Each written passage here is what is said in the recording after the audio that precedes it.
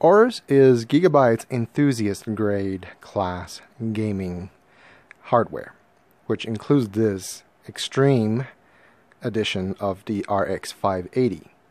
It comes in at 10.85 inches by 5.25 inches, and is also another 2.5 slot card. So make sure you got enough room in your rig between the cards. It is stock at 1425 megahertz and with an overclock setting of 1439 megahertz. Inside the packaging, you will find more packaging. Inside here is just your user manual and your driver disc. Underneath it, you'll find the video card. Now, all of these top-of-the-line models by each vendor video cards are very hefty in weight. Oh, look at that. Now, you see that copper plate? That supposedly is going to keep your stuff cooler. And look at all that extra heatsink fins that you can see from the back. We don't like how these wires are exposed, but everything else looks great. It's got two big fans. You see how thick it is? That's why it's a 2.5 slot video card. And it has a 8-pin and a 6-pin power. As far as the ports go, you have your standard DVI. You have 3 display ports. So this card is not as VR friendly, because usually the VR friendly cards have 2 HDMI ports, but this one has 3, chosen for 3 display ports instead. This is so you can have 3 display port supported monitors for surrounded gaming, and then 1 for HDMI. Overall, it's a pretty card. This part lights up, the X. So anyway, on to the test. Actually, I lied. Before we move on to the test, just want to show you a quick comparison. This is the Aorus Extreme RX 580. This is a regular Aorus 580. See the size difference? No? Oh yeah. See the length difference? Now, see the thickness difference. That is just hugely different. They both obviously sports that famous copper plate at the back. But yeah, that's a lot of cooling. That's good cooling. That might be a little bit too much. We'll see. Let's first take a look at the unmodded Gigabyte Aorus RX 580 Extreme Edition. And again, this card also utilizes Samsung RAM. It's stock clock at 1425 megahertz, core clock with a 2000 megahertz memory clock. One thing interesting that we've noticed, actually before I forget, the ASIC quality on this card is 74.3. So I'm not sure what manufacturers mean when they say they cherry pick these GPUs. Maybe they cherry picked it for its gaming performance, but definitely not for its mining performance. Maybe manufacturers, if any of you are watching out there, you might want to consider seeing how popular mining is right now, to put out a series of mining specific GPUs that has much higher ASIC quality and specially tuned for mining. Oh, imagine the amount of cells that you're going to get that way. It's going to save us miners a lot of time and work as well. Moving on, It is mining right now stock 24. We'll call it 24.7 mega hashes, which is similar to all the other the previous cards that we've tested so far. By the way, this is the third card in the series. At stock, it is mining at about 125 watt. And interesting thing that we've noticed is this card likes to run hot. We've not turned on our manually adjusted fan control, so this is by itself.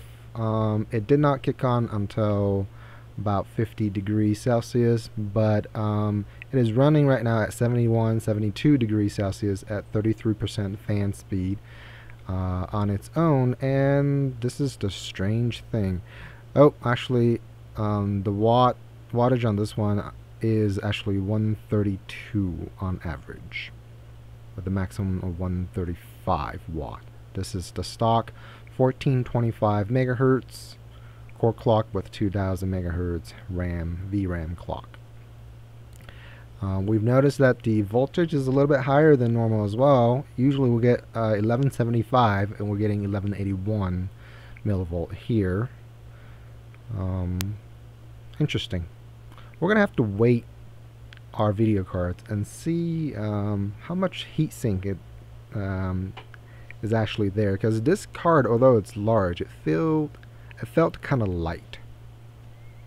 Oh, and for those who have commented on our mic volume, hopefully we've made some adjustments.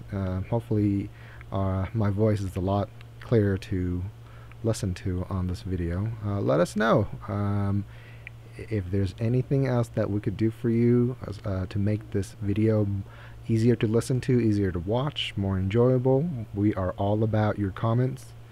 And make sure you click that like button. And if you haven't subscribed, subscribe, because the giveaway is only eligible for subscribers. Stay tuned on more information about that giveaway. We're going to go ahead and flash the BIOS on this card, and we'll come back and see what kind of change that brings. Be right back. We are back from flashing the BIOS, and as usual you can see the card is running at the expected almost 28 mega hashes per second at the stock settings. Temperature still managed to climb to 72 degrees Celsius, but now the voltage is at 1175 versus the earlier 1181. Because of the bioflashing, obviously the overall power consumption is up. It's at 140 watt right now. We'll go and fine-tune this and see if this is going to beat out ASUS and or MSI. Be right back. To our surprise, the GIGABYTE AORUS Extreme Edition RX 580 was extremely easy to work with, and it didn't take us long to find a happy setting for it at 1425 megahertz core clock at 2175 megahertz VRAM clock, and it's resulting in a 30.6 mega hash speed, mining speed for Ethereum only in Claymore 9.3. We are very happy. And not only that, it is the temperature is also very well under control now. As soon as the fans start kicking up to 40% plus, it manages to keep the GPU cool enough to stay under 50 degrees Celsius, which is what we'll like to see as well. You can see all the settings that we have right now for it. This card was a lot easier to overclock on the memory portion and on the core clock portion without raising the overall power consumption too much. It's about 115 watt, mining at 30.6 mega hashes. Right now it's maybe a little bit under because of the video recording screen capture.